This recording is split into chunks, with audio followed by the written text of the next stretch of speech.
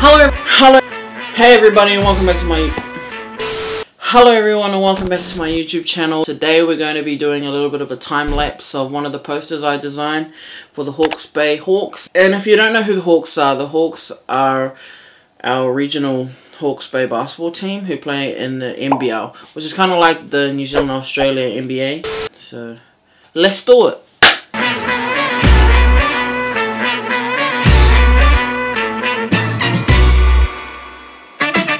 So the thing that I'm doing now is I'm grabbing my rubber tool and I'm adjusting the hardness and the size of the pointer. And I'm just going around this Hawks player here, just smoothing out the edges. Is that a word, smoothing?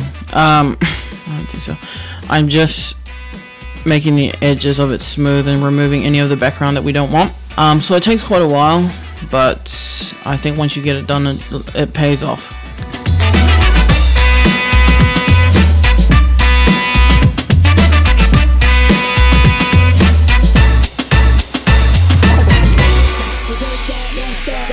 Okay, cool. So now what I'm doing is I've done it to other players and I'm just putting them where I want them to go. Now I've got to find a picture for the top. So what I'm looking for here is something that's kind of facing towards me. This picture is good, but not the best. This one is pretty good as well. This is Nick Fee, and it's good because it shows kind of a front-facing position. This one here, I think this is the moneymaker. This is definitely the one that we're going to use. So we found the money making shot. We're just going to take this and put it in and do what we did to the last ones. So here I'm just taking around the background, taking out all the things I don't need.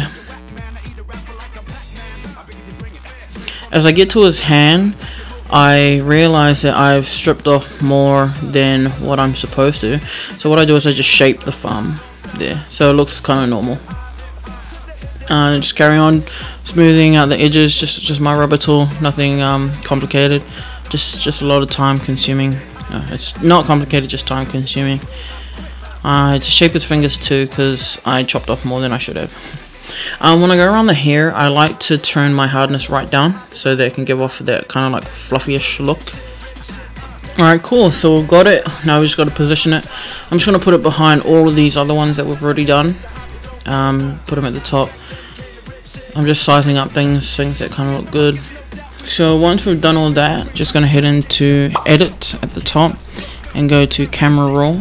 We take our photos into there, and I'm just going to turn the clarity up so that the picture becomes more posterized or kind of looks like a drawing, and that'll kind of give it a bit of a dramatic effect that we want. It does look good like how it is, but just to take it that further step.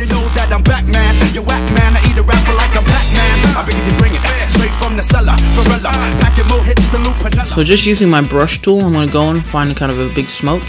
I'm going to fade him into the bottom just to give it a little bit more, I don't know what you call it, make it look cool.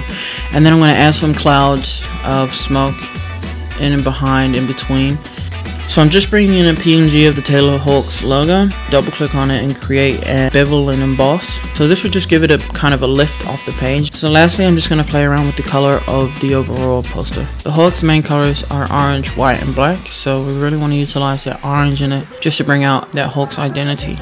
And we've come to the end, and this is the final product that we've ended up with. So yeah. Thank you guys for watching this video. If you want to see the JPEG version of this poster, you can find it in the link in the description. It'll just take you to my Facebook page where you scroll down my timeline and it should be there. But anyway, yeah, I appreciate it. Remember to subscribe if you want to. You don't have to. But if I ever get rich, I will be giving people $5. And you could be one of those people. You never know.